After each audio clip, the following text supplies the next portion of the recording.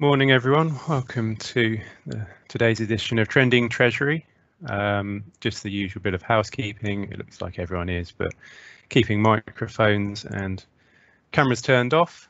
I think we've still got a few people joining us, but we'll start the introductions and kick the session off. Today we're looking at multi-asset investing, particularly multi-asset income investing, and I'm joined by John Stopford, who's head of multi-asset income at 91, previously Investec Asset Management. Some of you may be more familiar with that name. John has been there for many years. How are you doing this morning, John? I'm good, thank you. How are things? Yes, not too bad. Are you planning any exciting activities for 21st of June yet? I'm actually starting to think about a holiday in August. So yeah. Well, that's it. I think there's probably a few people looking towards that. I'd imagine accommodation is in short supply. And I don't know whether our Prime Minister had it in mind, but 21st of June is my birthday, so I'm hoping that. Oh, congratulations! Apparently, it's his birthday weekend as well, which is a coincidence, no doubt. There you go. Hopefully, we'll start to be able to see a few more people. So I think as we're 1 minute past, we'll start to move into the session today, looking at multi-asset investing and what that is, and perhaps some of the risks, and touching on particularly on income, which will be of interest to our clients, those that are either invested with 91 or those that are perhaps considering it, or other similar types of approaches. So, I mean, to a certain extent, part of it's in the name, multi-asset investing, looking to invest across different asset classes. But perhaps you can start us off with talking about what your 91's approach is to multi-asset investing, what it is you're looking to achieve, and why you see it as a beneficial approach. So the strategy that we run, the Diversified Income Fund, it's essentially an outcome or a solutions based strategy. So we're trying to meet a particular client need, and that need is defensive total return, defensive income. And its genesis essentially was, after the global financial crisis, yields on the safest assets collapsed. So central banks, Bank of England and others, cut rates to the bone. Bond yields fell, and so we thought it would be increasingly hard for clients to generate a defensive income from fixed income alone, and was there a way essentially to broaden the opportunity set, look at a wider range of investments, including some equities, including listed property, but deliver similar risk characteristics, so bond-like volatility, limited drawdown, but generate a more consistent higher return and income level. And so that's essentially what we set out to do, and I think what we've achieved over the last 8 or 9 years. And essentially we're doing three things. We're saying that actually the big opportunity in multi-asset isn't making heroic asset allocation calls, it's actually security selection. You've got a choice of something like 25,000 tradable listed securities from which you can build a portfolio. So we think the first thing to do is look for the right types of securities, and for us, in addition to looking within bonds, looking beyond that across the world for securities essentially with three characteristics: a decent yield, but not necessarily the highest yield, because that often comes with additional risk.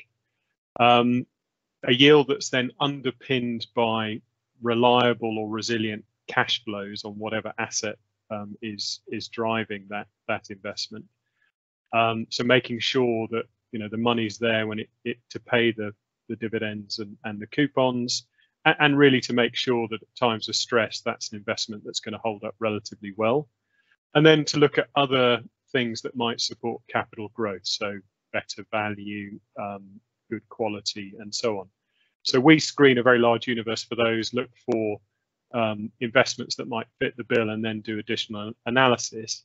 But then the other two things we're doing, the first is just making sure that when we put those securities together, the overall characteristics, the risk characteristics are bond-like, they're low volatility. So making sure we're properly diversified, and that we're not running too much risk in any one area. But also then we think one of the challenges these days in running sort of defensive strategy is really the risk of market drawdowns. You want to protect in times of market stress, particularly because if you experience a drawdown on your performance, you then have to catch up to where you were. If you can try and dampen any drawdowns but still catch upside, you compound returns more consistently through time. So those are the three things we're doing, and income is the driver of that total return. We think for a defensive fund, just as with fixed income, if you've got income as the sort of main driver of performance, that's the thing you know the most about. So resilient cash flows underpinning income is really what we're trying to deliver, and aiming for a yield of around 4%.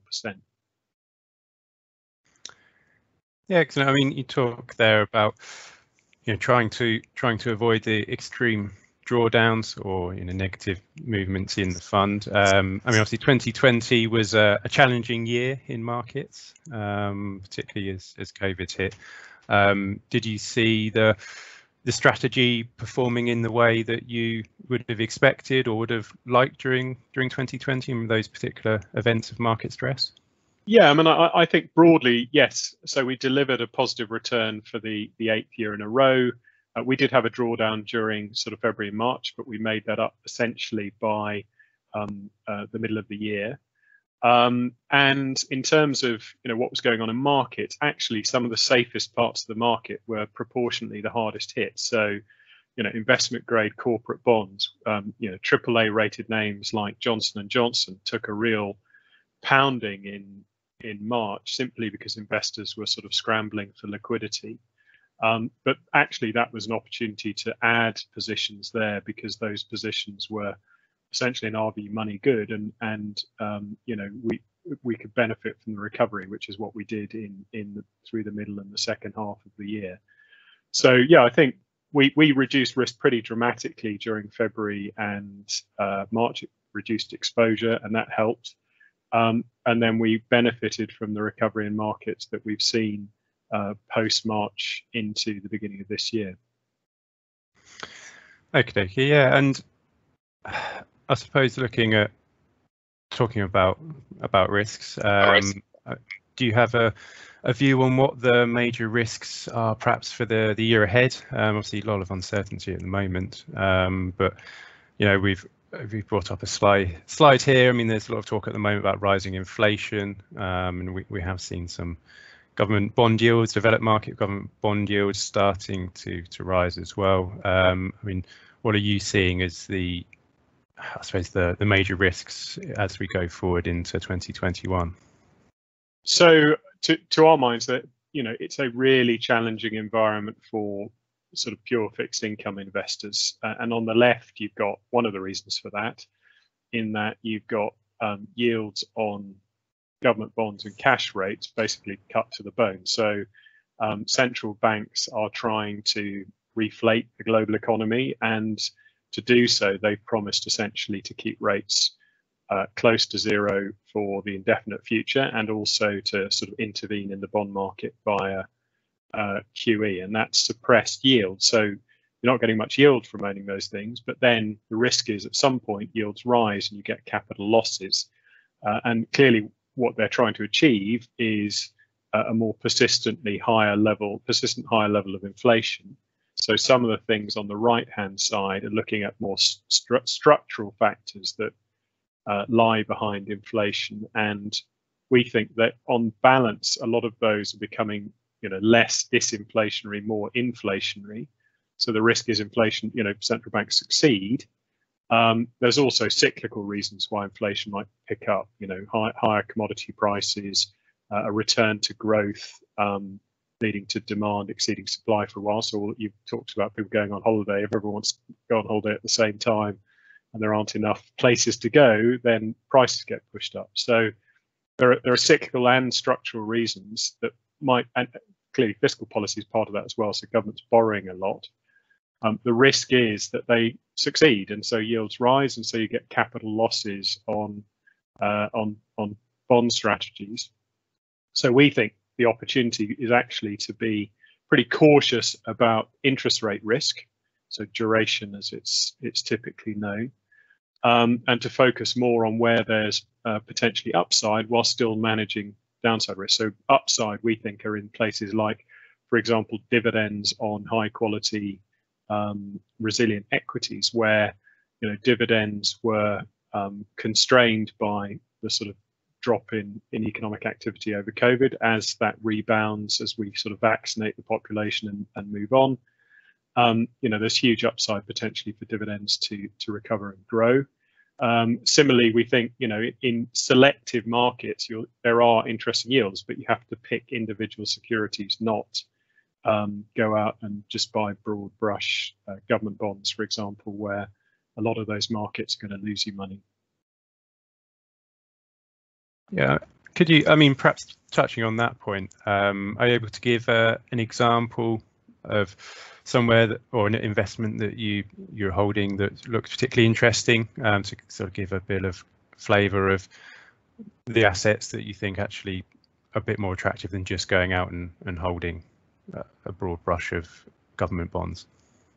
Yeah, so for example, if you picked a single government issuer, and so we own, for example, some bonds issued by the New Zealand Local Government Funding Agency. So that's an agency of the New Zealand government that essentially raises money for the kinds of clients that you have on this call. So local authorities in New Zealand, but rather than them borrowing individually, they're borrowing collectively. And so they're all jointly liable for each other. And those bonds have the first claim on all tax revenues in those municipalities. So, if people pay their business rates or their property taxes in Auckland, that money first has to go to pay the bondholders before the council can spend any money on roads or education or anything else. So we think it's probably one of the strongest credits out there. New Zealand's a pretty sound economy overall. You earn over 3% at the moment on long dated bonds there, and you can hedge those back to sterling at virtually no cost. And so you're ending up essentially with a government bond in sterling yielding about 3%, which in the context that longer dated gilts yield probably closer to 1%, shows you that there are opportunities if you're prepared to go and look for them. Yes, the clients on the call will probably be familiar with similar approaches that are being attempted by the Municipal Bonds Agency in the UK for local authorities. No sort of shared bonds actually being issued by them yet, but perhaps going forward, if that does happen, it might be something that enters onto your radar, although again, perhaps those perhaps the rates on there won't be quite as interesting for the yields that you guys are looking at. One thing I suppose touching before we perhaps move on into other areas, touching on is you're looking across, I suppose, broadly across bonds and equities as well as some other areas, but of course the correlations between particularly bonds and equities have risen in recent times compared to perhaps historically. The view of just being able to have a broadly balanced portfolio of equities and bonds. How do you approach the fact you're trying to achieve a volatility lower than equity markets, but what's your approach in bearing in mind that some of those equities you might be holding could be fairly correlated with bonds as well? Yeah, so first I'll clarify, we're looking to deliver what we call a bond-like level of volatility, so well below the level of equities. We cap ourselves at less than half volatility of equity, and typically run a portfolio with volatility of somewhere between sort of 20 to 40% of equity market risk, which is very similar, as I'll show you in a minute, to the kind of volatility that you get in sort of traditional fixed income. In terms of how we control that, you're exactly right. One of the big challenges for investors is, things that people have assumed are defensive, like government bonds, may turn out to be correlated to other positions in the portfolio, and rather than dampening volatility, they can contribute to volatility. So we're, as I said, pretty cautious about using interest rate risk or duration or bonds to manage volatility, and are using other things. So probably the primary thing we're doing is making sure that we own things that are cheap and attractive, because I think typically their defensive qualities tend to be better and also resilient in terms of cash flows, as we said. But we're also hedging quite a lot of the risk and making sure that we don't have much overall exposure to things like equity. So our net equity exposure at the moment is fairly low. It's about 16 or so % of the overall portfolio. So the vast majority of the portfolio is in what we think are attractively valued fixed income positions. But we can also vary that amount of equity exposure. We've been as low as basically zero, and we've probably been as high as about 25% or so. And clearly, in times of market stress, we're going to veer more towards the lower end of that. And I think a lot of fixed income assets, which traditionally you might regard as less risky than equity, potentially at the moment look pretty unattractive. So, for example, high yield corporate bonds, they're high yield because they're basically poor quality companies, and they offer currently the lowest yields that they've probably ever offered investors. So they're not giving you much compensation for risk. Whereas good quality, more defensive equities might be yielding at least as much, if not more, and have the scope for dividends to grow over time and for earnings to rise, particularly in a recovery after the sort of COVID crisis. So it's about trying to strike the right balance, but overall make sure that volatility is low. And you can see on this chart, over time, we've had an annualized volatility of around 5%. So we're the diamond towards the top left. And that's where you want to be. You want to be on the left-hand side of the graph because that's lower risk, but you also want to be up the left-hand scale because that's yield. So we're trying to capture the best trade-off we can between income and ultimately total return and volatility. And so far we've done that, I think, quite well. So we've got a similar level of yield to a lot of the sort of more high yielding parts of the market, like high yield debt, emerging market debt, equity, but we're delivering it with the kind of volatility that you typically associate with government bonds and high quality corporate bonds. Yeah, I think it's that approach, that's not just of your strategy, across other multi-asset income strategies, which is attractive to investors and to our clients on the line as well. Trying to have, I suppose, the best of both worlds in terms of not having too much risk, but getting a relatively decent return. Now, the focus certainly for our clients is on income, and this is a diversified income fund. Now, obviously noting that, as you've touched on, 2020 was, depending on what parts of the market you're invested in, a pretty tough year in terms of income levels, particularly with dividends being cut, etc. Obviously, policy rates being cut as well.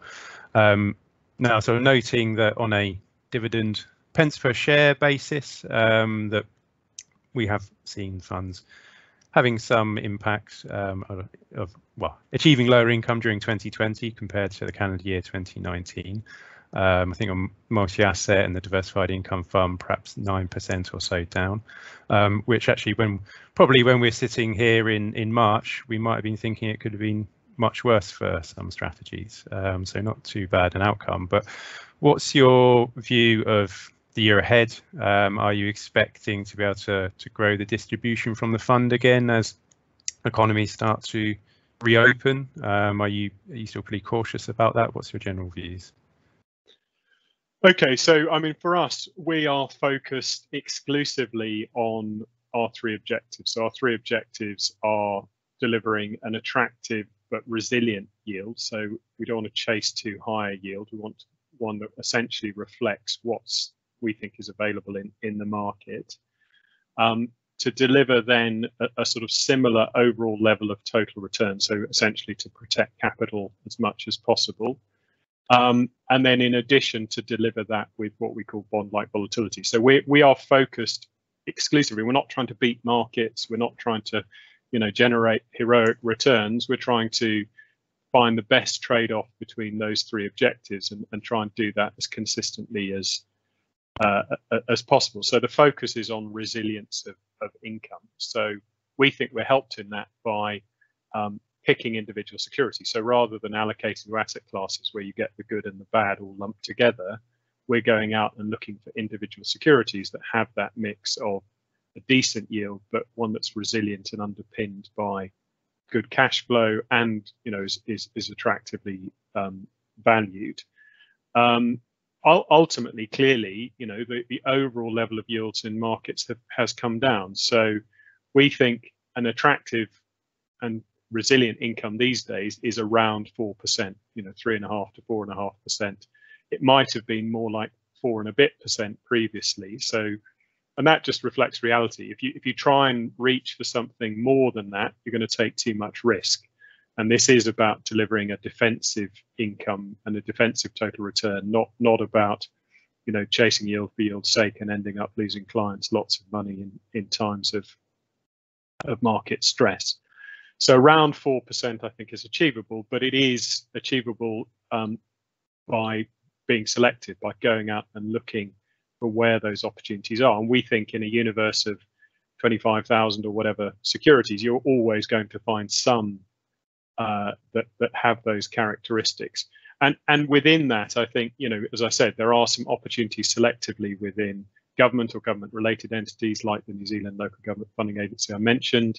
There are the same within the corporate bond market. There are some parts within sort of the emerging world which we think are underappreciated and pretty safe, particularly when hedged back to sterling, so avoiding any currency risk.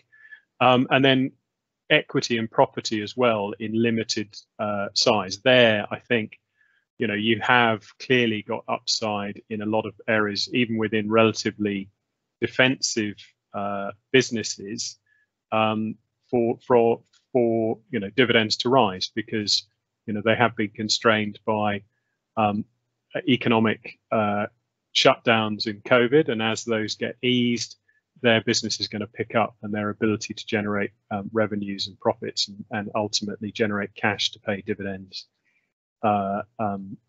is there. We actually, I think, held up pretty well last year in terms of income. It didn't come off very much. You know, as with all income, it came down a bit. But because we were focused on resilience, we weren't hit by lots of companies that cut their dividends. Our dividends basically held up. They just didn't go up very much. And elsewhere, you know, income on fixed income over time, the yield has been coming down. So I think around 4% is the kind of level for now we think is achievable. Who knows in the future? I mean, I think it could sort of go either way. If the world remains stagflationary, disinflationary, you know, secular stagnation, ultimately 4% might be hard to achieve over the longer term. But if central banks are successful and manage to reflate, then yields over time should rise again. Our sense is probably, you know, 4% or just below is likely to be as low as yields go for the time being, and ultimately they might go up a bit. Thanks for that. So yeah, certainly have clients who are focused on that yield at that income. So good to hear some comments that you think around the 4% level, which is an attractive level, is still achievable. So I mean, just conscious of time now, perhaps start to wrap up. But I just wanted to touch on, you talked about stock selection. Just wanted to touch on ESG and the ESG integration approach that I know you take, because I think these days it's something that every investor is now thinking about more and more. So perhaps just a comment as part of that stock selection process, looking at, you know, whether individual securities meet your requirements. How does ESG, environmental, social, and governance factors, how does that come into the mix? So, I mean, as a business, we believe very profoundly, I think, in wanting to invest responsibly, and we also recognise that ultimately we are custodians of other people's money, and we need to make sure that we look after that and we deliver on the sort of objectives that we've been set, and ESG I think is a very important part of that. So we think we're in a world where it can't be business as usual for a lot of traditional businesses, that markets increasingly and investors and clients are going to pay attention to the so-called negative externalities, the things beyond normal business which can impact the future of businesses and also their value. So importantly, as an investor, that that's clearly one of the sort of key things it will come down to. So, for example, we have divested within our fund from tobacco.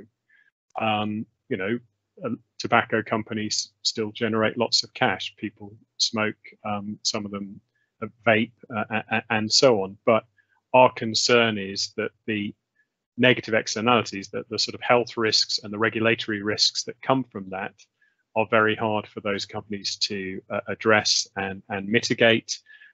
Even if they move to sort of next generation products, they're really sort of rather untested, and they're just a derivative of the same problem.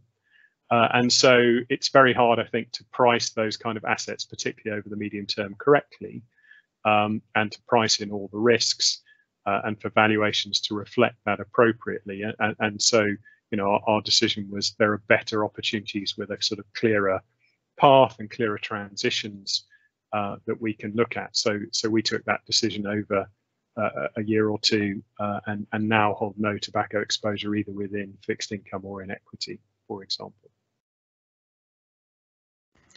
Okay, great. Yeah, I mean, I know that you recently published a ESG report looking at the diversified income fund specifically, I think, which is good to see, sort of going beyond the ESG just at the company level, and that includes things like trying to estimate the carbon footprint of the portfolio.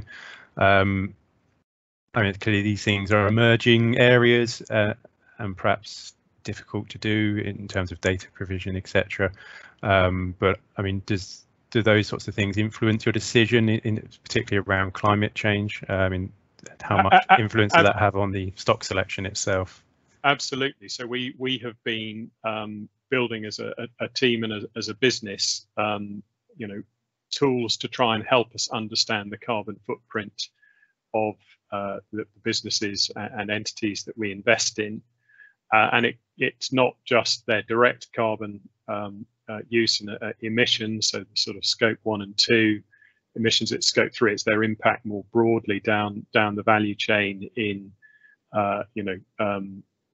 terms of carbon intensity. And as you say, the data I think is partial. So one of the big challenges for all investors, I think, is to try and over time improve their understanding. But it's also then about identifying what are potential problems in the portfolio and how to mitigate that, how to advocate, how to address it, whether to divest, and so on. So I as a business, this is a huge commitment for us. We believe very passionately in it. I think decarbonisation and the environmental side is probably the one that's front and center, simply because if we don't change the way we live over time as a society, we may not have a society. But at the same time, all the other environmental, social, and governance issues, clearly need to be factored in as well. So, there's a huge amount of work that goes into this, and every single security we look at, this is one of the key areas that we think about before we decide, is this something we should invest in, and is it something that ultimately can help us build a good defensive income strategy for our clients. Okay, good. Well, obviously ESG is a topic that could have its own endless discussions around, so we'll perhaps leave that there, and I think probably wrap up there really. And haven't seen any questions come through on the chat, but if anyone does have any questions, if they want to let us know now. Just a quick advert for next week. Obviously we have the budget on Wednesday, so we'll have a session looking at the impact of the budget and reactions to that next week with Wellington Asset Management, so join us for that one. But as I haven't seen any questions come through, just want to thank you for joining us, John. Thanks, Greg, and thanks to all the attendees as well. Yes, indeed. And if anyone has any questions, quick question coming through. Obviously, we can follow up with John if anyone on the line thinks of a question afterwards. Just waiting. A couple of questions coming through from my colleagues actually. On the New Zealand municipal bonds, question is that if the risks are low and the returns are so good, why aren't more doing it? I think some people are, and it's not something you're going to have 100% of the portfolio in. It's a relatively small position. I think across two New Zealand local government funding agency bonds, we probably have about a bit over 2% of the portfolio. I mean, probably the biggest risk at the margin is liquidity, but it's a long-term position as far as we're concerned. So we're not going to be trading in and out very much. It's a bit less liquid than the government, and New Zealand government bonds are a bit less liquid than gilts because it's a much smaller economy. So there's not as much of it about, but I think there's enough to include a portion in the portfolio. But it reflects the fact that there's a higher interest rate expectation in the medium term in New Zealand. Whether that's right or wrong doesn't really matter in the short term, because in the short term, New Zealand are committed to low rates. So you're earning positive carry and pickup in yield there. And we think the market's priced too aggressively for higher yields. And so we're happy to capture that. And, the additional yield on the local government bonds, we think is fantastic given the quality of them. Yeah, and touching on yields, final question here is UK yields are rising. We've seen gilt yields, particularly over the last few weeks, rise. Do you have a view on how sustained you think that move will be? Yeah, I mean, I think yields aren't going to go high quickly. I don't think. I mean, they've already risen a fair amount globally, and they cannot maybe do the same again. They can sort of, yields could double from here, which sounds like a dramatic move, but relative to where they are, it's not massive. Simply because at this point in the cycle, the risks are to the upside ultimately in terms of inflation, interest rates, and there's a lot of borrowing going on. So governments are issuing lots of debt. So nominal growth is going to pick up. Borrowing is high, and ultimately, the next move in interest rates at the moment is likely to be up, but some way away. The reason they're not going to run away quickly is typically inflation takes time to build persistently, and also the policy response at the moment is pretty clear that central banks want inflation to pick up a bit, and so they're going to keep policy locked down at the short end of yield curves for the time being. So I think this is more of a gradual trend rise potentially in yields rather than just rapid one-way traffic in the near term. Okay, fantastic. So I think we'll wrap it up there. We've gone over the half-hour mark. So obviously, yeah, any follow-up questions, we can certainly direct those towards John. And yeah, thanks for everyone for joining us, and hope you all have a good day. Thanks, Greg. Bye-bye. Cheers, John.